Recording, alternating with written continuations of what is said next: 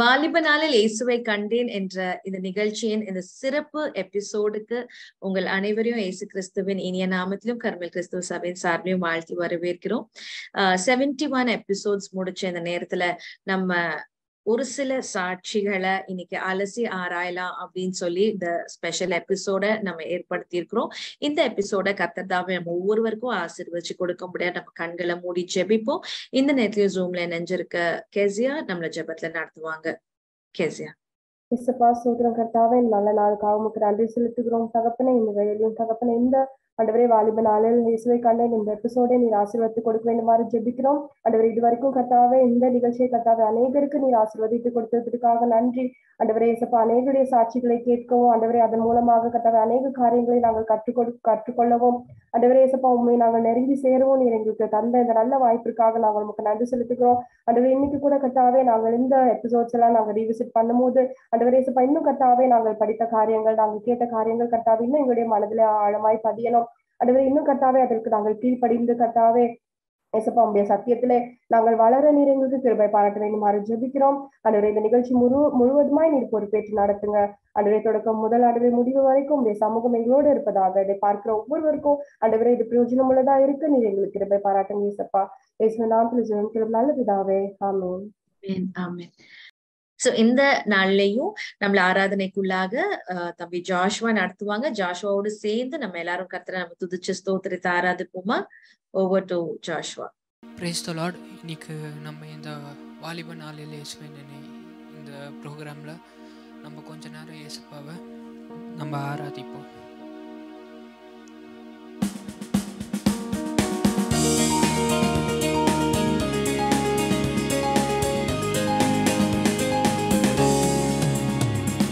கிருபையானிலே நிற்கிறோம், தேவ கிருபையானிலே நிற்கிறோம். எல்லாரும் சேர்ந்து கிருபையானிலே நிற்கிறோம், தேவ கிருபையானிலே நிற்கிறோம். கிருப கிருப கிருப கிருப கிருப கிருப கிருப கிருப கிருப கிருப கிருப கிருப கிருப கிருபையானிலே நிற்கிறோம், தேவ கிருபையானிலே நிற்கிறோம். கிருபையானிலே நிற்கிறோம், தேவ கிருபையானிலே நிற்கிறோம். பெயர் சொல்லி அழைத்தது உங்க கிருப, பெரியவனாக்கியது உங்க கிருப. பெயர் சொல்லி அழைத்தது உங்க கிருப, என பெரியவனாக்கியது உங்க கிருப. கிருப கிருப கிருப கிருப கிருப கிருப கிருப கிருப கிருப கிருப கிருப கிருப கிருப கிருப கிருபையானிலே நிற்கிறோம், தேவ கிருபையானிலே நிற்கிறோம். கிருபையானிலே நிற்கிறோம், தேவ கிருபையானிலே நிற்கிறோம். ஒரு சில காரியங்களை மறக்கிறது அப்படின்றது இயல்பான ஒரு சம்பவமா இருக்கலாம். ஆனா மறக்கிற காரியங்களை இன்றைக்கும் நம்ம வாலிப நாளில் இயேசுவை கண்டேன் இத்தனை எபிசோட்ஸ்ல ஒரு சில காரியங்களை நம்ம கேட்டிருப்போம். எல்லாமே நம்ம மனசுல தங்கி இருக்காது. ஒரு சில காரியங்களை மறந்திருப்போம். ஆனா அது மீண்டும் நினைவுபடுத்த வேண்டும் அப்படின்ற ஒரே நோக்கத்துக்காக இந்த அலசல் நேரத்தை நம்ம வச்சிருக்கிறோம். சோ எபிசோட்ஸ் 51 to 60 10 தேவ ஊழியர்கள் நம்மளோடு கூட கலந்து கொண்டு அவங்களுடைய அனுபவ சாட்சிகளை நமக்கு பகிர்ந்து கொண்டாங்க. அநேக பாடங்கள் அதுல இருந்து நம்ம கற்றுக்கொள்ள கர்த்தர் நமக்கு உதவி செய்தாங்க. சோ இந்த சாட்சிகள் இருந்து நம்மளுடைய பேனலிஸ்ட் என்ன காரியங்களை கற்றுக்கொண்டாங்க, மறந்து ஒரு சில காரியங்களை நம்மளோடு கூட நினைப்பூட்டுவதற்கு இணைஞ்சிருக்கிறாங்க. சோ இப்பொழுது நம்மளுடைய பேனலிஸ்ட நான் உங்களுக்கு அறிமுகப்படுத்தி இந்த நிகழ்ச்சிக்குள்ள நம்ம கடந்து போகலாம். சோ நம்மளோடு கூட பேனல்ல இணைஞ்சிருக்கிறது sister Doris. Price Lord sister Doris. Sister Kezia. Praise Lord Kezia. And நம்மளோட லிடியா இணைஞ்சிருக்காங்க. Praise the Lord Lydia. Praise Lord அக்கா. And நம்மளோட கூட தம்பி டானியும் இணைஞ்சிருக்காங்க. Praise the Lord Danny. So Praise Lord, praise Lord. So இந்த அருமையான பேனலுக்காக நான் கர்த்தரை நான் ஸ்தோத்திரிக்கிறேன். இப்பொழுதும் இந்த எபிசோட்ஸ்ல இருந்து அவங்க கற்றுக்கொண்ட காரியங்கள், அவங்களுடைய பிரதிபலிப்புகளை நம்ம கேட்க போறோம். சோ முதலாவது 51st எபிசோட்ல நம்மளோட கூட இணைஞ்சிருந்தது பாஸ்டர் ஏரன் ஜோயல். சோ பாஸ்டர் ஏரன் ஜோயல் உடைய சாட்சி லிடியா அவங்களுக்கு எவ்வளவு பிரயோஜனமா இருந்தது, அதுல இருந்து அவங்க என்ன கற்றுக்கொண்டாங்க, நம்மளோட கூட பகிர்ந்து கொள்ள போறாங்க. So over to Lydia. Price Lord அக்கா. ஏரன் ஜோயல் அவங்களோட சாட்சி அவங்க கிறிஸ்தவ பின்னணியில இருந்தே வளர்ந்து வந்தவங்க தான். ஆனாலுமே அவங்க நம்மளுக்கு ஏசப்பா எங்க போனாலும் நம்ம கூட தான் இருப்பாரு அப்படின்ட்டு அவங்க அதை அசட்டப் பண்ணாம அவங்க ஏசப்பாவை தேடுறதுல அவங்க ரொம்ப ஸ்பெசிபிக்கா இருந்தாங்க. எப்படினாலும் நம்ம அம்மாவும் கிறிஸ்டியன், அப்பாவும் கிறிஸ்டியன், நம்ம எங்க போனாலும் நம்ம ஏசப்பாவை தானே வர்ஷிப் பண்றோம் அப்படின்ட்டு அவங்க அந்த விஷயத்த அசட்டையா இல்லாம அவங்க ரட்சிக்கப்படுற அனுபவமா இருக்கட்டும், அபிஷேகத்தை பெற்றுக்கொள்ளுகிற அனுபவமா இருக்கட்டும், இது எல்லாத்துலயுமே அவங்க ஒரு வாஞ்சையோட அவங்க அதை தேடி அவங்க அதை பெற்றுக்கொண்டாங்க. அவங்க அம்மா அப்பாவுக்கு கீழ்ப்படிஞ்சு அவங்க கடைசி வரைக்குமே இருந்தாங்க. அவங்க அம்மா அப்பாவோட போதனைகளை அவங்க வாழ்க்கையோட லெசன்ஸா அவங்க கற்றுக்கொண்டாங்க. அது எல்லாமே ரொம்ப இன்ஸ்பைரிங்கா இருந்தது பாஸ்டர் அங்கிளோட லைஃப்ல இருந்து அக்கா. Praise the Lord, praise the Lord. Lydia ரொம்ப அருமையா ஒரு நட்சல்ல அவங்களுடைய சாட்சி எப்படி லிடியாக்கு இன்ஸ்பைரிங்கா இருந்தது அப்படின்னு சொல்லி நம்ம பாக்குறோம். தொடர்ந்து நம்ம பாஸ்டர் ஜாஷ்வா ராக்லின், ஷக்கினா அசெம்பிளியின் போதகர், நம்மளோட 53rd எபிசோட்ல அவங்க கலந்து கொண்டாங்க. சோ அவங்க லைஃப் எப்படி நமக்கு பிரயோஜனமா இருந்தது, அவங்க சாட்சியில இருந்து என்ன கற்றுக்கொண்டோம் அப்படின்றத இப்போ கெசியா நம்மளோட ஷேர் பண்ணுவாங்க. ஓட்டு கெசியா. ஸோ ஜாஷுவா ராக்லண்ட் அவருடைய சாட்சி எப்படி இருந்தது அப்படின்னு சொல்லி பார்த்தோன்னா, அவரும் ஒரு கிறிஸ்டியன் பேக்ரவுண்ட்ல வளர்க்கப்பட்டவர். அவருடைய தகப்பன் தாய் எல்லாருமே நல்ல கிறிஸ்டியன்ஸ் அண்ட் அவங்க ஊழியத்திலயும் இருந்தவங்க. ஸோ அதனால அவரோட லைஃப் ஒரு நார்மல் கிறிஸ்டியன் லைஃப் மாதிரி தான். ஆனாலும் அவரோட லைஃப்ல ஒரு டேர்னிங் பாயிண்ட் இருந்தது. அவரு சபைக்கெல்லாம் ஒரு கிறிஸ்டியன் லைஃப்ல அப்படின்னு இருந்ததுனால அவருக்கு பெருசா ஒரு பெரிய வெளி உலகம் அப்படின்லாம் கிடையாது. ஆனாலும் அவரை சுத்திலும் ஒரு சர்ச் விட்டா வீடு, இப்படிதான் அவருடைய லைஃப் இருந்தது அப்படின்னு சொன்னாரு. ஆனாலும் அவருக்கு அப்பா அம்மா ஊழியத்துல அப்படி இருந்ததுனால அவருக்கு நிறைய கோல்ஸ் இருந்தது. உலக பிரகாரமா நான் அச்சீவ் பண்ணணும், ஒரு நல்ல ஸ்டேட்டஸ்க்கு நான் அட்டைன் பண்ணணும் அப்படின்னு நிறைய உலக பிரகாரமான ஆசைகள் இருந்தது அப்படின்னு அவருடைய சாட்சியில சொல்லியிருந்தாரு. ஆனாலும் ஆண்டவர் அவருடைய அனாதி தீர்மானத்தின்படி அவரை பிரித்தெடுத்தாரு. அவருடைய நோக்கத்தின்படி இவரையும் அவருடைய உன்னத அழைப்பின்படி அழைத்து இவர் இப்போ ஒரு பாஸ்டரா ஆண்டவரை உபயோகித்து வந்திருக்காரு. அதே போல அவருடைய சாட்சியில ரொம்ப ஸ்ட்ரெஸ் பண்ண காரியம் எப்படின்னா, பிள்ளைங்க பாஸ்டருடைய இதுலயே இருக்கணும், நம்ம சபையில ஆக்டிவா பார்ட்டிசிபேட் பண்ணணும். இந்த காரியங்கள் எல்லாம் அவருடைய சாட்சியில அவர் ரொம்ப ஸ்ட்ரெஸ் பண்ணி சொல்லியிருந்தாரு. எப்படி நம்ம சபையில ஐக்கியமா இருக்கிறது நம்மளுடைய கிறிஸ்தவ வாழ்க்கைக்கு எவ்வளவு உறுதுணையா இருக்கும். நம்ம பாஸ்டருடைய கண்காணிப்புலயே ஒரு பிள்ளைகள் வளர்ந்தோம்னா அது எப்படி நம்மளுடைய லைஃப் ஃப்ரூட்ஃபுல்லா இருக்கும். இப்படின்ற காரியங்கள்லாம் அவருடைய சாட்சியில அவருடைய லைஃப் எக்ஸாம்பிள்ஸ் மூலமா அவர் ஸ்ட்ரெஸ் பண்ணி சொல்லியிருந்தாரு. ஸோ அது ரொம்ப யூஸ்ஃபுல்லா இருந்ததுக்கா. கெசியா சொன்னது போல பாஸ்டர் ஜாஷ்வா ராக்லின் ஒரு கிறிஸ்தவ குடும்பத்திலேயே அவங்க பிறந்து வளர்க்கப்பட்டாலும் அதாவது அவங்க சாட்சியில கெசியா சொன்னது போல அவங்களுக்கு எல்லாமே என்னதுன்னா சர்ச் தான். அவங்க லீவ் விட்டாலும் சர்ச். அவங்க சொல்லுவாங்க எனக்கு தஞ்சமும் சர்ச் தான், என்டர்டெயின்மெண்ட்டும் சர்ச் தான். அப்படி வளர்க்கப்பட்டாலும் ஆண்டவர் தன்னுடைய பர்சனல் சேவியரா அவங்க ஏற்றுக்கொண்டு கர்த்தருக்கென்று தன்னுடைய வாழ்க்கையை அவங்க எப்படியாக அர்ப்பணிச்சாங்க. ஒரு நல்ல வேலை பார்த்து கொண்டு நம்ம ஊழியத்தை தாங்கணும் அப்படின்னு சொல்லி நினைச்ச அவங்க ஆண்டருடைய சித்தம் தன் வாழ்க்கையில நடக்கணும்னு ஒப்பு கொடுத்தப்ப ஆண்டர் காரியங்களை ஆண்டர் சித்தத்தின்படி நடத்தி இன்னைக்கு ஆண்டர் அநேகருக்கு அவங்களை ஆசீர்வாதமாக்கியிருக்காங்க சொல்லிட்டு நம்ம பார்த்தோம். கேசி ரொம்ப அழகா சொன்னீங்க. தொடர்ந்து நம்ம 54th எபிசோட்ல pastor Francis Xavier, AC புலியன்தோப் ministries போதகர் பாஸ்டர் பிரான்சிஸ் ஜேவியர் அவங்களுடைய சாட்சியை நம்ம கேட்டோம். சோ சிறு வயதுல ஒரு ஆர்சி பேக்ரவுண்ட்ல அவங்க பிறந்து வளர்க்கப்பட்டாங்க. அவங்க எப்படி ரட்சிக்கப்பட்டாங்க, அவங்க வாழ்க்கையில் நம்ம என்ன காரியங்களை கற்றுக்கொள்ளலாம், சிஸ்டர் டாரிஸ் நம்மளோட ஷேர் பண்ணுவாங்க. Over to sister Doris. Yes sister, அவங்க சொன்னாங்க இந்த மாதிரி நான் ரொம்ப ஆர்வமா சபைக்கு போவேன், அங்க உள்ள சின்ன சின்ன வேலைகளை செய்வேன், நான் அந்த ஃபேன் எல்லாம் கூட நான் தொடச்சு வைப்பேன் அப்படின்லாம் சொன்னாங்க. அது ரொம்ப அழகா இருந்தது, அது கேட்க ஆர்வமாவும் இருந்தது. பட் அவங்க அந்த ரட்சிப்பு அப்படின்னு வரும்பொழுது அந்த விஷயத்துல அவ்வளவா தொடப்படல அப்படின்னு தான் நான் ஃபீல் பண்ணேன். ஆனா எப்போ அவங்களோட நண்பர் அவங்களுக்காக சிறு வயதுலயே அவங்க ஸ்கூல் போகும்போதே அவங்க ஃப்ரெண்ட் ஒருத்தவங்க சொன்னாரு அப்படின்னு சொன்னாங்க. அது இல்லாமலும் வேலை செய்யற இடத்துல இவருக்காக ஒருத்தர் அழுது ஒருத்தர் ஜெபிச்சு அதை சொல்லும் பொழுது அதனால அவர் தொடப்பட்டது உண்மையிலேயே ரொம்ப ரொம்ப அது நல்லா இருந்தது அது கேட்கறதுக்கு. Praise God, praise God. So this leaves us also with the burden இல்ல. அவர் சொல்றாரு எதுக்காக இவர் எனக்காக அழுது ஜோம் பண்ணணும் அப்படின்ட்டு.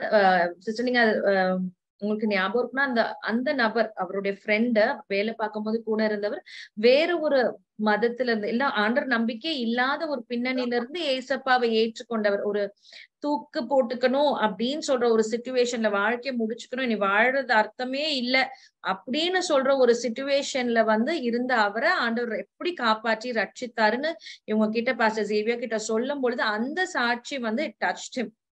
And இது leaves us with also a challenge. இல்ல நம்ம மற்றவங்களுக்காக இவ்வளவு பாரப்பட்டு நம்ம ஜெபிக்கும் போது கர்த்தர் கண்டிப்பா அவங்களுடைய வாழ்க்கையும் மாற்ற முடியும் அப்படின்ற ஒரு பெரிய சேலஞ்ச நமக்கு முன்பாக வைக்குது. இன்னைக்கு ஒருவேளை பாஸ்டர் பிரான்சிஸ் சேவியர் பத்தி நம்ம கேள்விப்படலாம், ஆனா அவங்கள ஆண்டருக்குள்ள அந்த நடத்தின நபரை பத்தி நம்ம ஒருவேளை கேள்விப்பட்டிருக்கலாம், அவங்க பேர் கூட யாருக்கும் நமக்கு தெரியாம இருக்கலாம். ஆனா God has a purpose concerning each one of us அப்படின்னு சொல்றது உணர வச்சது.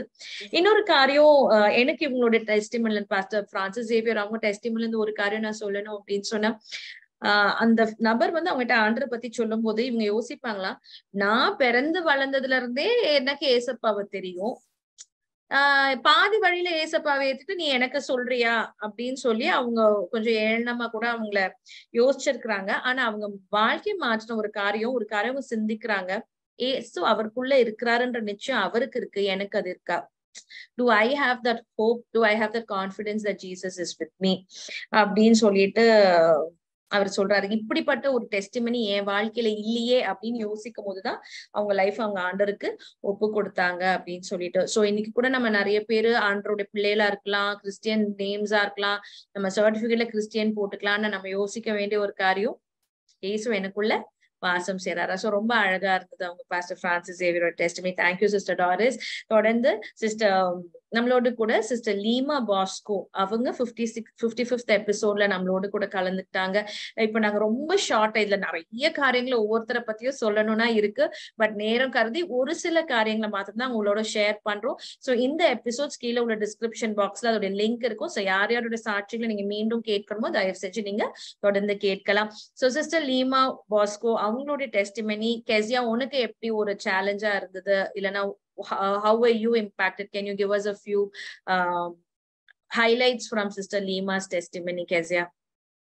Sure அக்கா. ஸோ லீமா அவங்களுடைய டெஸ்டிமனில அந்த பேனலிஸ்ட்ல நான் ஒருத்தரா இருந்திருந்தேன். அவங்களுடைய சாட்சி உண்மையாகவே ரொம்ப எனக்கு இம்பாக்ட்ஃபுல்லா இருந்தது. எப்படின்னா அவங்களுடைய விசுவாசம் பயங்கர பெருசா இருந்தது. அவங்களுடைய லைஃப்ல பயங்கரமான சேலஞ்சஸ் அவங்களுக்கு இருந்தது. அவங்கள பார்க்கும்போது ஒரு ரொம்ப சாஃப்டான பர்சன் மாதிரி மெதுவா பேசிட்டு இருந்தாங்க. ஆனா அவங்க எடுத்த டிசிஷன்ஸ், அவங்க எவ்வளோ ஒரு போல்டான காரியங்களை ஆண்டவருக்காக செஞ்சிருக்காங்க அப்படின்றதெல்லாம் கேட்கும்போது பயங்கர வியப்பா இருந்தது. அவங்களுக்கு திருமணமாகி அவங்க கத்தோலிக்க பின்னணியில இருந்து வளர்ந்தவங்க, அவங்க பாரம்பரிய சபைகளுக்கு போயிட்டு இருந்தவங்க, பக்தி வைராக்கியம் பாராட்டினவங்க தான். ஆனாலும் அவங்களுக்கு பர்சனல் எக்ஸ்பீரியன்ஸ் வித் கிரைஸ்ட் அப்படின்றது அவங்களுக்கு இல்லை. அவங்க சொல்லியிருந்தாங்க, நான் ஜெபலாம் பண்ணுவேன், ஆனா அது ஒரு வெறுமனே ஒரு கஸ்டமரி ஒரு ப்ரேயர், லைக் எப்படி ஒரு வெறுமனே ஒரு மந்திரம் சொல்றது அப்படி அவங்களுக்கு இருந்திருக்கும் அப்படின்னு சொல்லியிருந்தாங்க. அவங்களுக்கு ஆனா பர்சனல் ரிலேஷன்ஷிப் வித் கிரைஸ்ட் அவங்களுக்கு இல்லை. ஆனா அப்படி இருக்கிற காலகட்டத்துல அவங்களுக்கு திருமணம் ஆகுது. அவங்களுடைய திருமணத்துக்கு பிறகு அவங்க ஹஸ்பண்ட் ஒரு 45 days கழிச்சு அவங்க சவுதியில அவங்க வேலை காரணமாக அங்க போயிடுறாங்க. ஸோ அவங்களுடைய மாமியார் வீட்டுலதான் அவங்க ஃபுல்லா இருக்கிறாங்க, இன்லாஸ் வீட்டுல தான் இருக்கிறாங்க. அவங்களுக்கு அநேக ஆண்டுகள் அவங்களுக்கு குழந்தை இல்லாததுனால அவங்க நிறைய ஏச்சுகளுக்கும் அவங்க இடம் வருது அவங்களுடைய லைஃப்ல. ஸோ இதனால அவங்களுடைய ஃபெய்த் டெஸ்ட் ஆகுது. இதனால அவங்க ஆண்டவர் ருசிக்க ஆரம்பிக்கிறாங்க. ஸோ அப்பதான் அவங்களுக்கு ஆண்டவர் பேசாரு, நான் உன்னை காண்கிற தேவன் அப்படின்னு ஆண்டவர் அவங்க கிட்ட பேசும்போது அந்த வார்த்தையை அவங்க உறுதியா பிடித்து கொண்டு அதை அவங்க கிளைம் பண்ணி ஜெபிச்சு அவங்களுடைய நிறைய ஒரு அவங்க பிரெக்னன்சிக்காக நிறைய ட்ரை பண்ணும் போது எல்லாம் ஃபெயில் ஆயிட்டு அவங்களுடைய டாக்டர்ஸே அவங்களுடைய ஃபைல்ஸ் எல்லாம் மூடி வச்சிருக்காங்க, அவங்களுக்கு வந்து குழந்தை பிறக்க வாய்ப்பே இல்லை அப்படின்னு சொல்லி. பட் ஆனாலும் ஆண்டவருடைய அனாதி தீர்மானத்தின்படி அவங்களுடைய பெரிய ஒரு மிராக்கிளா அவங்களுக்கு வந்து ஒரு குழந்தை பிறக்குது. அதுக்கப்புறமா இப்போ அவங்களுக்கு 3 பெண் பிள்ளைகள் இருக்கிறாங்க. அந்த 3 பிள்ளைகளும் நல்லபடியா இருக்கிறாங்க. அதுல 2 பிள்ளைகளுக்கு அவங்க திருமணமும் நடத்திட்டாங்க. ஸோ அவ்வளவு பெரிய ஒரு சாட்சி அவங்களுடைய வாழ்க்கையில இருக்கு. இதை தவிர்த்து அவங்களுடைய உடல்ல நிறைய பலவீனங்கள் வந்திருக்கு. அதெல்லாம் கூட வந்து ஒவ்வொரு அவங்க ஸ்டேஜஸ் ஆஃப் லைஃப்ல ஒவ்வொரு சேலஞ்சஸ்லயும் ஒவ்வொரு ஆண்டவருடைய வார்த்தையும் அவங்க உறுதியா பிடிச்சிருக்கிறாங்க. லைக் அவங்களுடைய ஒரு சிக்னஸ் அப்போ வந்து உன் கால்களை மான்களின் கால்களை போல் ஆக்குவேன் அப்படின்னு சொல்லியிருக்காரு. அப்புறம் வந்து உயர்ஸ்தலங்கள் ஏறி நடக்க பண்ணுவேன். அதே போல வந்து அவங்க வந்து எப்போ நடக்கவே முடியாது அப்படின்ற ஒரு சுச்சுவேஷன்ல இருந்தாங்களோ எக்ஸாக்ட்லி அதுக்கு அடுத்த வருஷம் அவங்க வந்து நேபாளுக்கு அந்த கால் பிரச்சனை சரியாகி அவங்க நேபாளுக்கு லிட்ரலி அவங்களுடைய கால்களை வந்து ஒரு மலையில வந்து ஏற பண்ணுவேன் அப்படின்ற மாதிரி அவங்களுக்கு நடந்திருக்கு. ஸோ இப்படியா அவங்க ஒவ்வொரு சுச்சுவேஷன்ஸ்லயும் அவங்க வந்து காடோட வேர்டை வந்து அவ்வளோ ஃபெய்த்ஃபுல்லா அவங்க வந்து பிடிச்சிட்டதுனால ஆண்டவர் வந்து அந்த மிராக்கிள்ஸ் எல்லாம் பயங்கரமா அவங்களுடைய வாழ்க்கையில செஞ்சிருக்காங்க. அண்ட் ஒரு பாயிண்ட் ஆஃப் டைம்ல அவங்க வந்து ஊழியத்திற்காக வந்து இப்போ அவங்க ஊழியம் செஞ்சு கொண்டிருக்கிறாங்க. பிளஸ் ஆல்சோ அவங்களுடைய ஹஸ்பண்டோடைய ரட்சிப்புக்கும் இவங்க ஒரு பெரிய ஒரு ஊன்றுகோலா அவங்க இருந்திருக்கிறாங்க. ஸோ இப்படியா அவங்களோட சாட்சி வந்து ரொம்ப ஆசீர்வாதமா இருந்தது.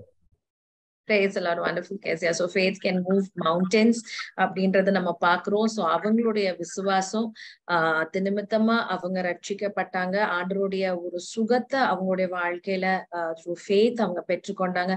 3 தருணங்களை அவங்க சாட்சியில அவங்க ஷேர் பண்ணியிருக்கிறாங்க. எப்படி கர்த்தர் அவங்களுக்கு பரிபூர்ண சுகத்தை கர்த்தர் கொடுத்தாங்க அப்படின்னு சொல்லிட்டு ஒரு 3 தருணங்களை அவங்க சாட்சியிலையும் பகிர்ந்து கொண்டிருக்கிறாங்க. அண்ட் அவங்களுடைய ஹஸ்பண்டோடைய ரட்சிப்புக்கு அவங்க காரணமா இருந்து இன்னைக்கு 2 பேரும் சேர்ந்து ஊழியம் செஞ்சுட்டு இருக்காங்க. சோ நம்ம கர்த்தருக்குள்ள நெருங்கி வரும்போது சேலஞ்சஸ் இருக்கும். ஆனா த்ரூ ஃபேத் உண்மையிலே கர்த்தர் நம்மளுடைய வாழ்க்கையில அது செய்ய முடியும். கேசியா சொன்னது போல அந்த ஹாபகுக்ல இருந்து அவங்க அந்த வசனத்தை சொல்றாங்க, உன் கால்களை மான் கால்களை போல மாற்றி உயர் ஸ்தலங்களை ஏறி வரப்பட. அப்ப அவங்களுக்கு ரொமாட்டிசம் அந்த இது சிக்னஸ் அவங்களுக்கு, ஆனா கர்த்தர் அவங்களுக்கு அதுல இருந்து கம்ப்ளீட்டா ஒரு சுகத்தை கொடுத்து அவங்க நேபாள் தேசம் போகும்போது எவரெஸ்ட்ல ஏறும் பொழுது ஆண்டவர் கொடுத்த அந்த வாக்கு தத்தத்தை அவங்க வந்து அந்த இடத்துல நினைவு கூறுறத அவங்க சாட்சியில சொன்னாங்க. அதே மாதிரி இன்னொரு சிக்னஸ் அவங்க கஷ்டப்பட்டுட்டு இருக்கும் போது திருப்பி ஆண்டவர் வார்த்தையின் மூலமா அவங்க கூட பேசுறாங்க. பெரும்பாடுள்ள ஸ்திரீ அவங்களுடைய லைஃப்ல இருந்து ஆண்டவர் அந்த வார்த்தை கொண்டு நீ வேதனை நீங்கி சுகமா இரு, அந்த வார்த்தையை கிளைம் பண்ணி ஜெபிச்சு அதுல இருந்து கம்ப்ளீட்டா ஒரு ஹீலிங், எந்த விதமான மெடிக்கல் அசிஸ்டன்ஸோ இல்லாம கர்த்தர் அவங்க வாழ்க்கையில கொடுத்திருக்கிறார். ஸோ நம்மளுடைய சிச்சுவேஷன்ஸ் இன்னும் கர்த்தருக்குள்ள நம்ம நெருங்கி வர, நம்ம ஃபெய்த்ல வளர, வார்த்தைகளை ஆண்டவரிலிருந்து பெற்றுக்கொண்டு அதை கிளைம் பண்ணி ஜெபிக்க அநேக ஆவிக்குரிய அனுபவங்களை சிஸ்டர் லீமாவுடைய டெஸ்டிமனில நம்ம கேட்டோம். Thank you Kezia. தொடர்ந்து 56th எபிசோடுக்கு நேரம் நம்ம கடந்து போவோம். 56th எபிசோட்ல பாஸ்டர் ராபர்ட், நித்திய வாழ்வு அப்போஸ்தல சபையின் போதகர் பாஸ்டர் ராபர்ட் அவங்க எப்படி ஆண்டவரை ஏற்றுக்கொண்டாங்க அப்படின்றது, அவங்க ஆண்டவர் கண்டு கொண்டது மாத்திரம் இல்ல ஆண்டவருக்காக எப்படி ஜீவிக்கிறாங்க வைராக்கியமா அப்படின்னு சொல்லி அவங்க நம்மளோட ஷேர் பண்ணியிருந்தாங்க. அது குறிச்சு தொடர்ந்து நம்மளோட கூட கேசியா பாஸ்டர் ராபர்ட்டுடைய சாட்சியை குறிச்சு ஒரு சில வார்த்தைகளை கேசியா ஷேர் பண்ணுவாங்க. S Kezia. ஸோ ராபர்ட்ன்ற அவருடைய சாட்சியம் ரொம்ப நல்லா இருந்தது. அவங்களுடைய தகப்பனார் ஒரு ஆங்கிலோ இந்தியனா இருந்தாரு. அவங்களுடைய தாயார் வந்து சிறு வயதுலயே அவங்கெல்லாம் வந்து அவங்களும் ஒரு பாரம்பரிய கிறிஸ்தவ சபைக்கு தான் போயிட்டு இருந்தாங்க. அண்ட் இவங்களுடைய ரட்சிப்புக்கு வெறும் ரொம்ப உறுதுணையா இருந்தது இவங்களுடைய சித்தியோடைய சிக்னஸ்ல இருந்து. அவங்க சித்தி வந்து ஒரு பெரிய சிக்னஸ்ல இருந்து அவங்களும் மீண்டு வந்தாங்க. அவங்களோட ஒரு விசுவாசத்தினால அவங்க ஒரு பயங்கர பெரிய மிராக்கிளா ஒரே நாள்லயே அவங்க ஹீல் ஆனாங்க, அவங்களுடைய சித்தி. பிளஸ் இவங்களுடைய பாட்டி ராபர்ட் அவர்களுடைய பாட்டியும் வந்து அவங்க கூட நிறைய ஆண்டவரை பத்தி சொல்லுவாங்களா, அண்ட் அவங்களுடைய பைபிள் படிக்க சொல்லி தருவாங்களா. ஸோ இப்படி அவங்க சிறு வயதுல கொஞ்சம் கொஞ்சமா அவங்க ஆண்டவரை பத்தி தெரிந்து கொண்டாங்க. அண்ட் அப்படியா இவங்க ரட்சிப்புக்குள்ளாக வந்தாங்க. அண்ட் அவங்க அம்மாவை கூட அவங்களுக்கும் நிறைய பிசாசின் போராட்டம் அதெல்லாம் உட போயிருந்தாங்க. அவங்களுக்கும் ரட்சிப்பு ஆண்டவர் மூலமா கிடைச்சதுனால அப்படியா பாஸ்டர் ராபர்ட் அவரை ரட்சிக்கப்பட்டாரு. இப்போ இந்த அங்கிள் வந்து அதுக்கப்புறமா நிறைய சவால்களை சந்திச்சு வந்தாங்க. ரொம்ப வறுமை காரணமா நிறைய அவங்களுடைய ஃபெய்த் வந்து டெஸ்ட் பண்ணப்பட்டுச்சு. அதுக்கப்புறமா அவங்களுடைய மினிஸ்ட்ரியிலேயும் கூட நிறைய அநேக சவால்களை அவங்க சந்திச்சுட்டு வந்தாங்க அப்படின்னு சொன்னாங்க. அதுக்கப்புறமா அவங்களுடைய சபைக்கு எவ்வளவு எதிராக நிறைய காரியங்கள் நடந்துட்டு வந்தது. இதெல்லாத்தையும் மீறி ஆண்டவர் வந்து அவங்க கூட இருக்கிறன்றத நிரூபிச்சிருக்காரு. நிறைய அவங்களுக்கு எதிராக இருந்தவங்களே வந்து இப்போ அவங்களுடைய மினிஸ்ட்ரியில கூட இருக்கிறதா வந்து சாட்சி சொல்லியிருந்தாங்க. ஸோ அதெல்லாம் ரொம்ப ரொம்ப ஆச்சரியமா இருந்தது. ஸோ அப்படியா அந்த பாஸ்டர் இப்பவும் வல்லமையா பயன்படுத்திட்டு வராங்க. ஸோ அவருடைய சாட்சி ரொம்ப ஆசீர்வாதமா இருந்ததுக்கா. Thank you Kezia. சோ கேசியா சொன்னது போல அவங்களோட பாஸ்டர் ராபர்ட் அவங்க ரட்சிப்புக்குள்ள அவங்களை நடத்துவதற்கு 3 பேருக்கு முக்கியமான காரணம் இருந்ததா பாஸ்டர் அவங்க சாட்சியில சொன்னாங்க. ஒன்று அவங்க சித்தி மரண படுக்கையில இருக்கும் பொழுது கர்த்தர் ஆச்சரியமா அவங்களுக்கு ஜீவனை கொடுத்ததை இவங்க கண்களால இவங்க கண்டு இருக்கிறாங்க. ஆண்டவரால் இவ்வளவு வல்லமையான காரியத்தை செய்ய முடியுமா அப்படின்றது. தொடர்ந்து அவங்க பாட்டி அவங்க ஆண்டவர் நல்ல விசுவாசிக்கிற ஒரு அருமையான தாயார். நைட்ல அவங்க பாட்டியோட அவங்க தங்கும் பொழுது வேதத்தை எடுத்து வாசிக்கிறது ஜெபிக்கிறதா நம்ம ஒரு பர்சனல் எக்ஸ்பீரியன்ஸ் வித் காட் கிடையாது. பட் அந்த வரலாற்றை தெரிஞ்சுக்கணும், அந்த கதை ரொம்ப பிடிச்சிருக்கிறதுனால இவங்க நைட்ல அவங்க வேதத்தை வாசிக்கிற ஒரு அனுபவம் அவங்களுக்கு இருந்திருக்கு. தொடர்ந்து அவங்க அம்மா, ஆனா அதுதான் அவங்களுடைய ரட்சிப்புக்கு ரொம்ப காரணமா இருந்தது. அவங்களுடைய அம்மாவுடைய ரட்சிப்பு. அவங்க அம்மாக்கு ஸ்மோக்கிங், ட்ரிங்கிங் போன்ற காரியங்களுக்கு அவங்க அம்மா அடிமையா இருந்தாங்க. இல்லையா அவங்க அதுல சொல்லும் பொழுது அவங்க எவ்வளவோ ட்ரை பண்ணிருக்காங்க. அந்த அடிக்ஷன்ல இருந்து அவங்க அம்மா வெளியே கொண்டு வரதுக்கு. அவங்க போகாத கோயில்கள் கிடையாது. ஏன்னா சின்ன வயதுல இருந்து ஒரு கிறிஸ்தவ குடும்பத்துல அவங்க பிறந்திருந்தா கூட எல்லா மதமும் ஒண்ணுதான், எல்லா ரிலிஜியஸ் பிராக்டிசஸையும் அவங்க வந்து பிலீவ் பண்ணுவாங்க. எதுல விடுதலை கிடைக்கும், எதுல விமோசனம் கிடைக்கும்னு சொல்லி யார் சொன்னாலும் அது எல்லாமே அவங்க ட்ரை பண்ணுவாங்க. அப்படி எல்லாம் சொல்லி பிள்ளைகளுக்காக எந்த ஒரு காரியமும் அவங்க அம்மாவுடைய அந்த அடிக்ஷன்ல இருந்து விடுதலையை கொடுக்கவே முடியல. அவங்க சாட்சியில சொல்லுங்க 10 பேரு வீட்டுல கூடி ஜெபிச்சுட்டு இருந்த ஒரு இடத்துல அவங்க அம்மா போகும்போது அன்னையோட அந்த நாளோட அந்த அடிக்ஷன்ல இருந்து பரிபூர்ணமான ஒரு விடுதலை கிடைக்கும் பொழுது இவங்க ஏசப்பாவை விசுவாசிக்க ஆரம்பிச்சாங்க. எங்க அம்மாவே ஒருத்தரால விடுவிக்க முடியும் அப்படின்னா அவர் தான் உண்மையான தெய்வமா இருக்க முடியும்னு சொல்லி அன்னைக்கு அவங்க ஆண்டவருடைய அன்புக்குள்ள அவங்க கடந்து வந்தாங்க. சோ அருமையான ஒரு டெஸ்டிமனி. பிளஸ் கேசியா சொன்னது போல எவ்வளோ எதிர்ப்புகள் மத்தியில கர்த்தர் வந்து அவங்களை எதிர்த்து வந்த அந்த ஆட்களை கூட கர்த்தர் ரட்சித்து இன்னைக்கு அவங்க சபையில இருக்கிறது மாத்திரமல்ல, கேசியா சொன்னதுக்குள்ள அவங்கள பில்லர்ஸா உறுதுணையா கர்த்தர் அவங்களுக்கு மாற்றி கொடுத்திருக்காரு. இதுல இருந்து நம்ம ஆராதிக்கிற தேவன் எவ்வளவு நல்ல தேவன்றதை நம்ம பார்க்க முடியுது. தொடர்ந்து நம்ம 57th எபிசோடுக்குள்ள நம்ம கடந்து போவோம். நம்ம மிஷனரி சிஸ்டர் ஜீவரத்னம் அவங்க அவங்களுடைய சாட்சியா நம்மளோடு கூட பகிர்ந்து கொண்டாங்க. ஆந்திர பிரதேஷ்ல குப்பம் பகுதியில கிரேட் கமிஷன் சர்ச் மினிஸ்ட்ரி அதை நடத்திட்டு வராங்க. சோ அவங்க வாழ்க்கையில சந்தித்த சவால்கள், அவங்க ஏசப்பாவை எப்படி கண்டு கொண்டாங்க வாலிப நாட்கள்ல அப்படின்றத குறிச்சு நம்மளோட கூட லிடியா ஷேர் பண்ணுவாங்க. லிடியா. எஸ் அக்கா. ஜீவரத்னம் ஆண்டி வந்து அவங்களோட ஃபேமிலில she is the 8th child. அவங்க வந்து ஒரு நேம்ஸே கிறிஸ்டியனா தான் அவங்களோட ஃபேமிலி இருந்தது. அதாவது வருஷத்துக்கு ஒரு 3 வாட்டி சர்ச்சுக்கு போனாலே அது ரொம்ப பெருசு அப்படின்ற மாதிரி. ஆனா இது வந்து ஏதோ அவங்களுக்கு ஆண்டவர் மேல நம்பிக்கை இல்லை அப்படின்றது கிடையாது. அவங்க சர்ச்சுக்கும் அவங்க வீட்டுக்குமே வந்து 21 கிலோமீட்டர்ஸ் கிட்ட ஒரு டிஸ்டன்ஸ் இருக்கு அப்படின்றதுனால அவங்க அப்பாவால எவ்ரி வீக் கூட்டிட்டு போயிட்டு வரதுக்கு அஃபோர்ட் பண்ண முடியாது. அந்த ஒரு காரணத்தினால அவங்க வந்து ஸ்பெஷல் அக்கேஷன்ஸ் அப்ப மட்டும் போவாங்க. மற்ற நாட்கள்ல அவங்க வந்து வீட்லயே இருப்பாங்க. அந்த வீட்டுல இருக்கும்போது அவங்களால முடிஞ்ச மட்டும் ஃபேமிலியா சேர்ந்து ப்ரேயர் பண்றது, வர்ஷிப் பண்றது, பைபிள் வாசிக்கிறது அப்படின்றது இருந்தது. ஆனா அவங்களால ஒரு ஸ்பிரிச்சுவல் growth அவங்களுக்கு வந்து அடைய முடியல. அப்படியே நாட்கள் போயிருந்த வேலையில அவங்க 9th ஸ்டாண்டர்ட்ல அவங்க அக்கா வந்து ஸ்கூல்ஸ்க்கு எல்லாம் போயிட்டு வந்துட்டு அவங்க நிறைய செகண்ட் கம்மிங் பத்தி அதெல்லாம் சொல்லும் பொழுது அப்ப அவங்க அதுல ரொம்ப இன்ஸ்பயர் ஆகுறாங்க. இன்ஸ்பயர் ஆன பிறகு அப்போ வந்து அவங்களுக்கு ஒரு காரியம் உள்ள மனசுல தோணுது. இந்த மாதிரி ஆண்டவர் என்ன குறிச்சு ஒரு நோக்கம் வச்சிருக்காரு, அது மற்றவங்களுக்கு இருக்கிற மாதிரி இல்லாம it is like a very distinct purpose God has kept for me, அது அப்படின்ற ஒரு காரியத்தை அவங்க உணர்றாங்க. அப்போ வந்து அந்த உணர்ந்த அந்த சமயத்திலேயே அவங்க வந்து கூடிய சீக்கிரமே அந்த உணர்ந்து கொஞ்ச நாட்கள்லயே அவங்க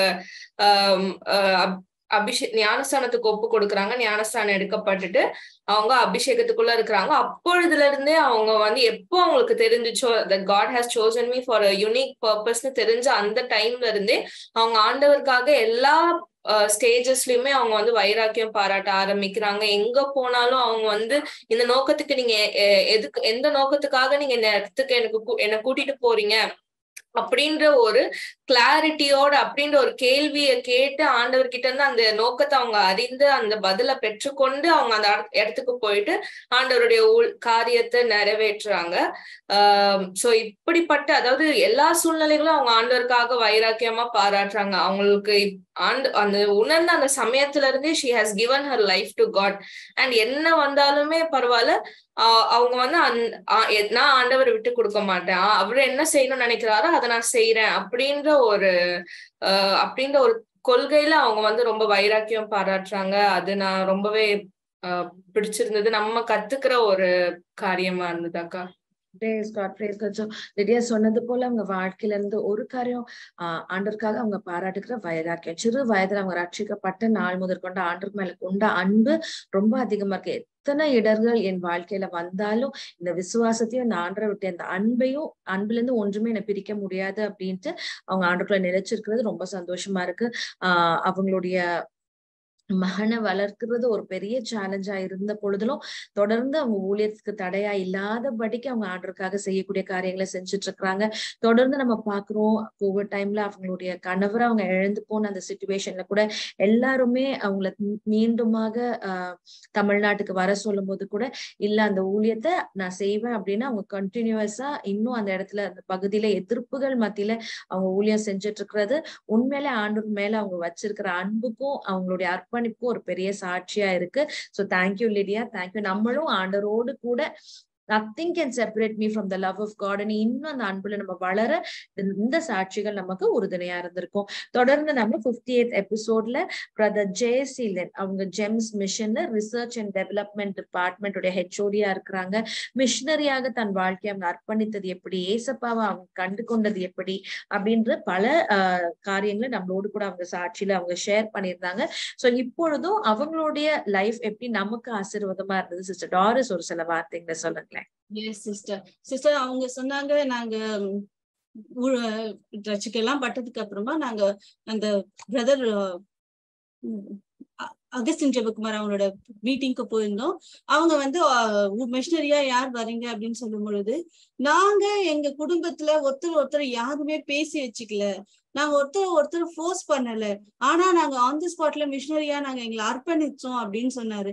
அது எனக்கு ரொம்ப அது ஒரு மிகப்பெரிய ஒரு சந்தோஷமா இருந்தது. அது மொத்த குடும்பமா அவங்க அர்ப்பணித்தது. அது இல்லாம அதுக்கப்புறமா அதுல இருந்து அவங்க விலகி திரும்ப ஆண்டவரோட அன்பின் இடத்துல அவங்க வந்தது வந்து ஒரு மிகப்பெரிய ஒரு சாட்சி தான் உண்மையிலேயே. அது அந்த அர்ப்பணிப்போட அவங்க வந்து அப்படியே இருந்திருந்தா அது வேற விஷயம். பட் அது நடுவுல அவங்க காலேஜ் போய் அந்த ஒரு வேற ட்ராக்ல போய் திரும்ப யூ டர்ன் போட்டு ஆண்டவர் வந்து அவரோட சித்தத்தை நிறைவேற்றி வச்சது. அவங்களோட வேலையில அவங்க சொன்ன ஒரு விஷயம் எனக்கு, அவங்க மிஷனரியா இருக்கிற இடத்துல நம்ம இருக்கிற இடத்த நம்ம விரும்பணும், அவங்களோட சாப்பாட்டை நம்ம அக்செப்ட் பண்ணிதான் ஆகணும், நம்ம அப்பதான் நம்ம அவங்கள நேசிக்கும் பொழுது அந்த இடத்துல நம்ம ஊழியம் செய்ய முடியும் அப்படின்னது எனக்கு அது ரொம்ப மனதை தொடுறதா இருந்தது சிஸ்டர். Wonderful wonderful. சார் நம்ம இருக்கிற இடத்துல நம்ம அவங்களோடு கூட நம்ம வந்து அவங்க போகிற அந்த பாதை நம்ம போகும்பொழுது உண்மையாவே அவங்கள ஆண்டருக்குள்ள நம்ம நடத்துறதுக்கு வசதியா இருக்கும் சொல்லி அவங்க ஊழிய அனுபவத்துல இருந்து பாஷை தெரியாது, புது ஊரு, குடும்பத்துல எல்லாரும் ஒன்னா மிஷனரிக்கு போனாலும் எல்லாரும் வேற வேற டிபார்ட்மெண்ட்ஸ்ல இருக்கிறாங்க, தனிமை, எல்லாவற்றின் மத்தியில அந்த மிஷனரி சேலஞ்சஸ், மிஷன்ல இருக்கிற சேலஞ்சஸ் குறிச்சு நம்ம கூட சொன்னாங்க. அண்ட் அவங்களுக்கு அந்த கம்ப்யூட்டர் நாலேஜே அவங்களுக்கு ரொம்ப இல்ல அப்படின்ற பொழுதும் ஆண்டர் எவ்வளவு அழகா அவங்களுக்கு இப்போ இருக்கிற லேட்டஸ்ட் அப்டேட்ஸ் வரைக்கும் ஆண்டர் அவங்களுக்கு கற்றுக் கொடுத்து இந்த ஊழியத்துல உறுதுணையா இருக்க கர்த்தர் ஹெல்ப் பண்ணாங்க. ஸோ எல்லா சிச்சுவேஷன்ஸ்லயும் நம்மள ஆண்டர் என்ன செய்வாங்க, எக்விப் நம்ம அவைலபிளா இருந்தா போதும், நம்ம கிட்ட என்ன டேலண்ட் இருக்கு அதெல்லாம் second, we should be available, ஆண்டவர் நம்ம எடுத்து பயன்படுத்துவார் அப்படின்றதுக்கு ஒரு எக்ஸலண்ட் எக்ஸாம்பிளா நம்ம பிரதர் ஜெயசீலன் அவங்களுடைய சாட்சியை நம்ம கேட்டோம். தொடர்ந்து 59th எபிசோட்ல சிஸ்டர் பாஸ்டர் லயன் காட்ஃப்ரே காஞ்சிபுரம்ல ஆண்டோடைய ஊழியத்தை அவங்க நிறைவேற்றிட்டு இருக்காங்க. அவங்களுடைய டெஸ்டிமனி உங்களுடைய வாழ்க்கையில எப்படி ஒரு தாக்கத்தை ஏற்படுத்தியது அப்படின்னு சொல்லி தொடர்ந்து சிஸ்டர் டாரிஸ் சொல்லுங்களேன். எஸ் சிஸ்டர், ரொம்ப ரொம்ப எனக்கு பிடிச்சி போன ஒரு சாட்சி அது அவங்களோடது. ஏன்னா சின்ன வயசுல இருந்தே நான் வந்து ரொம்ப பக்திக்குரிய விதத்துல வளர்ந்தேன். எங்க அம்மா அப்படின்றதுனால எங்களை வளர்த்துட்டாங்க. அப்புறம் வந்து ஒரு பொய் கூட நாங்க சொல்ல முடியாது, இல்ல ஒரு காசு எடுத்துட்டு போக முடியாது, அந்த மாதிரி நாங்க வளர்ந்தோம். அப்ப அவங்க அக்கா ரட்சிக்கப்படுறாங்க. அப்ப இவங்களை வந்து ஒரு நியூ இயர் சர்வீஸ் கூட்டு போகும்போது ஆண்டவர் வந்து நீங்க பாவிகளா இருக்கீங்க அப்படின் போது he gets hurt. நான் என்ன பாவின்னு சொல்லிட்டாரு, நான் என்ன தப்பு பண்ணிட்டேன், நான் எதுவுமே செய்ய முடியாத ஒரு சூழ்நிலையில வளர்ந்தேன் அப்படின்னு சொல்றாரு. ஆனாலும் அடுத்த செகண்ட் ஆண்டவர் அவர்களுக்கு முன்பாக ஒரு பழைய அவர் செஞ்ச ஒரு பாவத்தை அவருக்கு தரிசனம் சொல்ற ஒரு திரை திறந்து ஆண்டவர் எனக்கு காண்பிச்சாரு அப்படின்னு சொல்றாரு அவருடைய வார்த்தைகள்ல. அதை பார்த்து கொண்டு தான் பாவிங்கிறத உணர்ந்து அவர் ரட்சிக்கப்பட்டது. அதுக்கப்புறம் அவர் அந்நிய பாஷையின் அடையாளத்தோட பரிசுத்தாவினால நிரம்புறது. அது அவர் சொல்றாரு, நான் குழந்தைய போன கேட்டேன், எனக்கு கொடுங்கப்பா அப்படின்னு நான் கேட்டேன், எனக்கு ஊற்றுனாரு அப்படின்னு சொல்றது அது மிகவும் ஒரு சந்தோஷமா இருந்தது. அதாவது என்னதான் ஒரு கிறிஸ்தவ குடும்பத்துல பிறந்திருந்தாலும் நம்மளுக்குள்ள அந்த கிறிஸ்துவின் அன்போ ரட்சிப்போ நம்மளுக்குள்ள இல்ல அப்படின்னா அது இட் இஸ் நத்திங் அப்படிங்கறது அவரோட சாட்சியில எனக்கு ரொம்ப பிடிச்சிருந்தது சிஸ்டர். வண்டர்ஃபுல் வண்டர்ஃபுல், ரொம்ப அழகா சொன்னீங்க. நம்ம என்னதான் ஒரு கிறிஸ்டியன் ஃபேமிலியில பிறந்திருந்தாலும் அந்த ரட்சிப்புன்ற அனுபவத்துக்கு அப்புறம் ஆண்டவர் நம்ம புது ஆட்களா நம்மளுடைய கேரக்டர், நம்மளுடைய சிந்தனை எல்லாவற்றிலும் ஆவி ஆத்மா சரத்து கருத்துல ஒப்பு கொடுக்கும் பொழுது நம்மள ஆண்டவர் உண்மையாவே டிரான்ஸ்ஃபார்ம்ஸ் மைண்ட். நம்ம வாசிக்கிறது போல பாஸ்டர் லயன் காட்ஃப்ரேயோட ரட்சிப்புக்கு பின்பாக ஏற்பட்ட மாற்றங்கள், அவங்களுடைய மிஷன் சேலஞ்சஸ் எல்லாமே நம்ம கூட ஷேர் பண்ணிருப்பாங்க. So that was a wonderful experience sister Doris நம்மளோட கூட ஷேர் பண்ணது. அண்ட் தமிழ்நாட்டுல இருந்து வட மாநிலத்துக்கு கர்த்தர் அவங்கள ஒரு மிஷனரியா கொண்டு போய் இன்னைக்கு திருப்பி வட மாநிலத்துல இருந்து தமிழ்நாட்டுக்கு அவங்களை கொண்டு வந்து தமிழ்நாட்டுல இருக்கிற வட மாநிலத்து மக்களுக்கு இன்னைக்கு அவங்கள கர்த்தர் ஒரு ஆசீர்வாதம் ஆக்கிட்டு இருக்கிறதுல கர்த்தருடைய வழிகளை நம்ம பார்க்க முடியுது. Thank you sister Doris.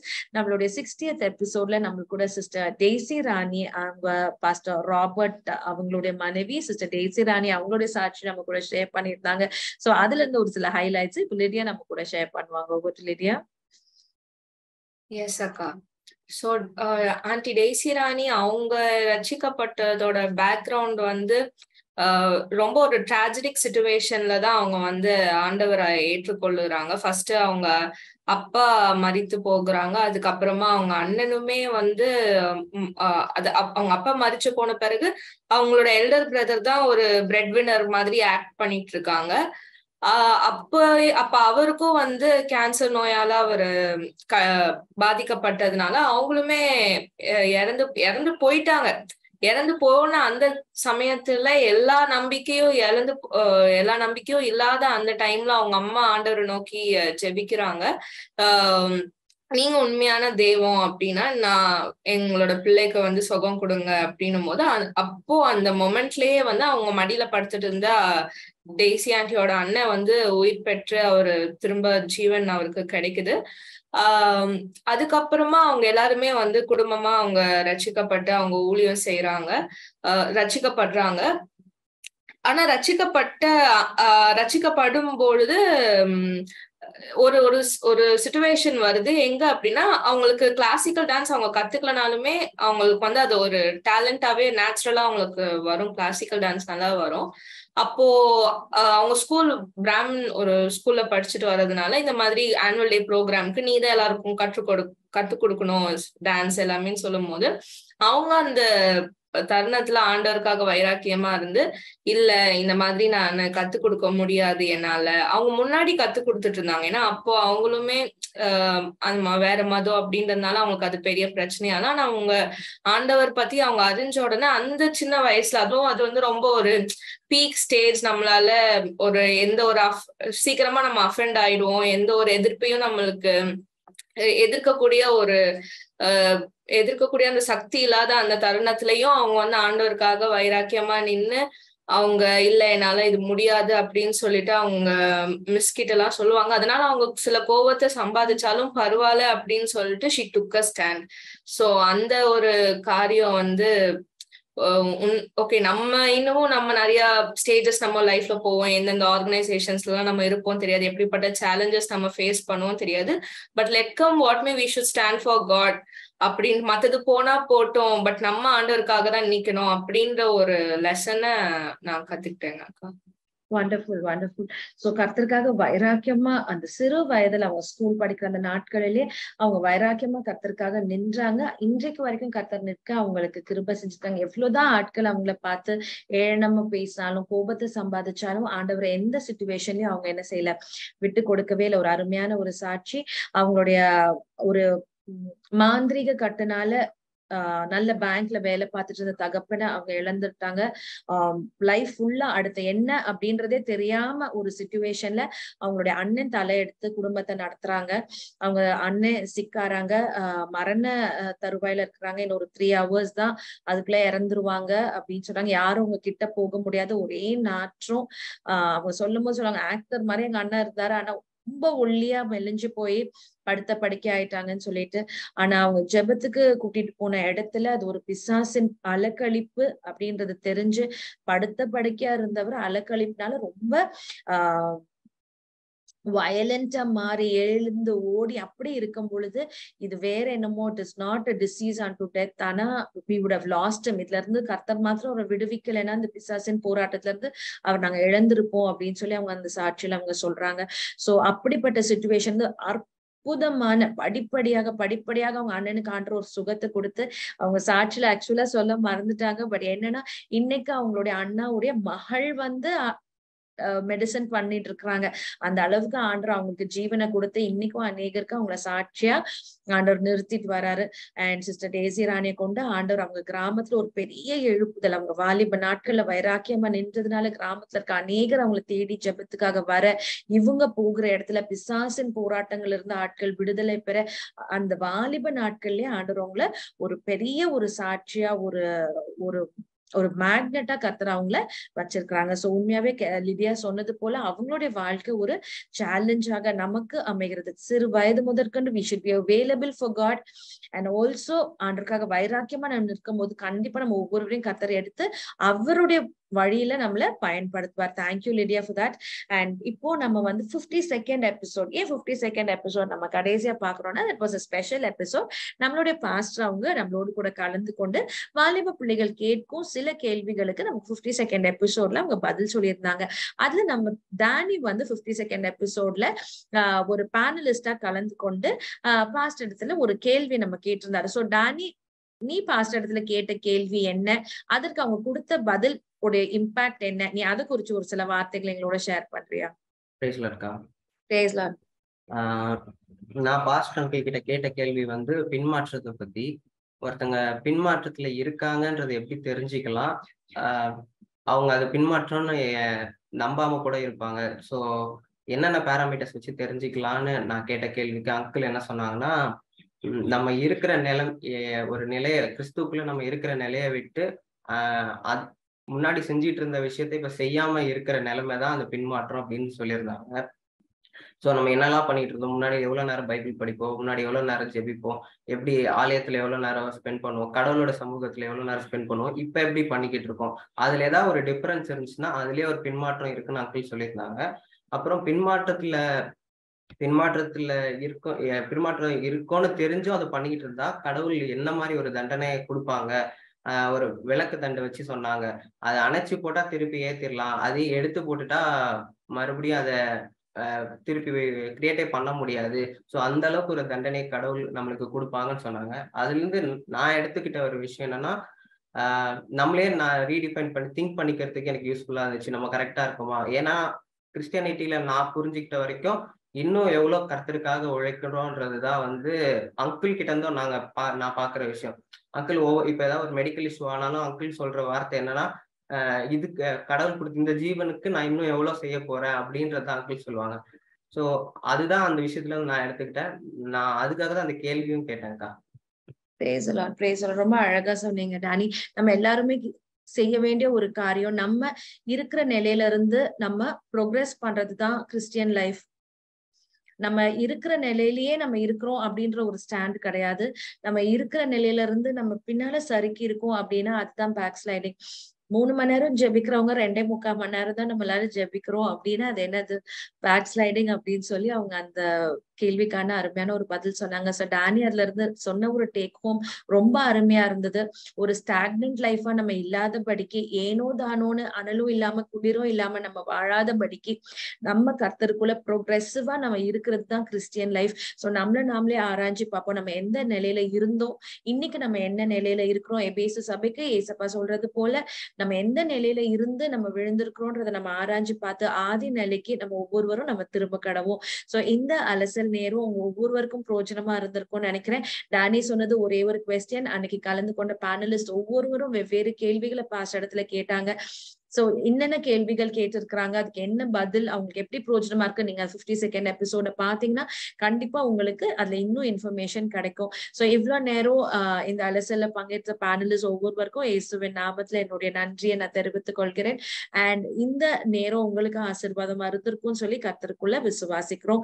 கர்த்தருக்கு சித்தமா இருந்தா அடுத்த வெள்ளிக்கிழமை இன்னொரு தேவ ஊழியருடைய சாட்சியோடு கூட உங்களை நாங்க சந்திக்கிறோம். அதற்கு முன்பாக நம்ம ஜெபிச்சு நம்ம முடிப்போம். நம்ம கண்களை மூடி கர்த்தர் நமக்கு கொடுத்த இந்த நல்ல தருணத்துக்காக கர்த்தரை நம்ம நோக்கி பார்ப்போம். நம்ம கற்றுக்கொண்ட காரியங்கள், நம்ம கேட்ட காரியங்கள், இதெல்லாம் நம்மளுடைய லைஃப்ல நம்ம அபியாசப்படுத்த, அதன்படி நம்ம வாழ கர்த்தர் நம்ம ஒவ்வொருவருக்கும் கிருபை செய்யணும். நம்ம கண்களை மூடி நம்ம ஜெபிப்போம். ஸ்தோத்திரம் கர்த்தாவே, உமக்கு ஸ்தோத்திரம் ஆண்டவரே. எங்களுக்கு கொடுத்த இந்த நல்ல நேரத்துக்காக நாங்க நன்றியோடு துதிக்கிறோம், ஸ்தோத்திரிக்கிறோம் ராஜா. இத்தனை தேவ ஊழியர்களுடைய சாட்சிகளை நாங்க கொடுக்க கர்த்தாவே எங்களுக்கு நீங்க ஏற்படுத்தி கொடுத்திருக்கிற இந்த நல்ல நிகழ்ச்சிக்காக உமக்கு ஸ்தோத்திரம் கர்த்தாவே. வெறுமனே அவங்க சாட்சியை கேட்டு இந்த காரியங்களுக்கு பிடிச்சிருந்தது, இந்த காரியங்களை தொட்டது என்று நாங்க சொல்றது மாத்திரமல்ல கர்த்தாவே, அது எங்களுடைய லைஃப்ல நாங்க அபியாசப்படுத்த எங்களை ஒவ்வொருவருக்கும் கர்த்தர் கிருபை கொடுக்கும்படியா நாங்க ஜெபிக்கிறோம் கர்த்தாவே. இத்தனை திரளான சாட்சிகள் எங்களை சூழ்ந்திருக்க கர்த்தாவே, எங்க விசுவாசத்தை துவக்குகிறவரும் முடிக்கிறவரும் ஆகிய உண்மையே நோக்கி கர்த்தாவே, எங்க ஓட்டத்தை நாங்கள் ஒவ்வொருவரும் பொறுமையோடு ஓட கர்த்தர் எங்களுக்கு கிருபை செய்யும்படியாய் நாங்க ஜெபிக்கிறோம். ஒருவருக்கு 5 தாளந்து, ஒருத்தருக்கு 2 தாளந்து, ஒருத்தருக்கு 1 தாளந்து நீங்க கொடுத்திருக்கலாம் கர்த்தாவே. இதை கொண்டு உமக்காக உமக்காக உமக்காக நாங்க ஜீவித்து கர்த்தாவே ஆண்டவரே நல்ல போராட்டத்தை போராடி நல்ல ஓட்டத்தை ஓடணும் அப்படின்னு சொல்லி நாங்க ஒவ்வொருவரும் எங்க ஜீவ கிரீடத்தை நாங்க பெற்றுக்கொள்ள கர்த்தர் எங்களுக்கு கிருபை செய்யும்படியாய் நாங்க ஜெபிக்கிறோம் கர்த்தாவே. எங்களை ஒவ்வொருவரையும் குறித்து நீங்க சாட்சி சொல்லணும் கர்த்தாவே. Well done my true and faithful சர்வன்ட்னு சொல்லி ஒவ்வொருவரையும் குறித்து கர்த்தாவே நீங்க சாட்சி சொல்லணும் கர்த்தாவே. உன் எஜமானனின் சந்தோஷத்தில் பிரவேசி என்ற அந்த பாக்கியத்தை நாங்க ஒவ்வொருவரும் பெற்றுக்கொள்ளணும். இந்த நிகழ்ச்சியை பார்க்க நாங்க ஒருவர் ஆயிலும் கர்த்தாவே அந்த அனந்த பாக்கியத்தை ஆண்டவரை நாங்க மிஸ் பண்ணிடக்கூடாது. எங்க நாட்களை எங்க காலங்களை நாங்க வீணாக்கி போடக்கூடாது ராஜா. இந்த ஒரு வாழ்க்கை எங்களுக்கு நீங்க கொடுத்திருக்க ஒரு வாழ்க்கை ஆண்டவர், இத்தனை தேவ ஊழியர்கள் உங்களுக்காக இத்தனை காரியங்களை நாங்க செய்ய ஆண்டவரை அவங்களை பலப்படுத்தி இருக்கீங்க. அவங்களை எடுத்து நீங்க பயன்படுத்துறது போல எங்க ஒவ்வொருவரையும் கர்த்தர் பக்குவப்படுத்தி ராஜா, உலகத்துக்காக அல்ல ராஜா, இந்த மண்ணுக்காக அல்ல கர்த்தரை, உமக்காக வாழக்கூடிய அந்த கிருபை எங்களை ஒவ்வொருவருக்கும் கர்த்தர் இன்னும் அதிகமாய் கொடுக்கும்படியாய் நாங்க ஜெபிக்கிறோம். உங்க துரிதமான வருகை கர்த்தாவே, அதுல நாங்கள் ஒவ்வொருவரும் ஆயத்தமாய் காணப்பட உதவி செய்யுங்க. இந்த பார்த்துட்டு ஒவ்வொருவரையும் நீங்க ஆசீர்வதிங்க இயேசுவின் நாமத்தில் பிதாவே. ஆமென், ஆமென், ஆமென். Praise the Lord and thank you all very much.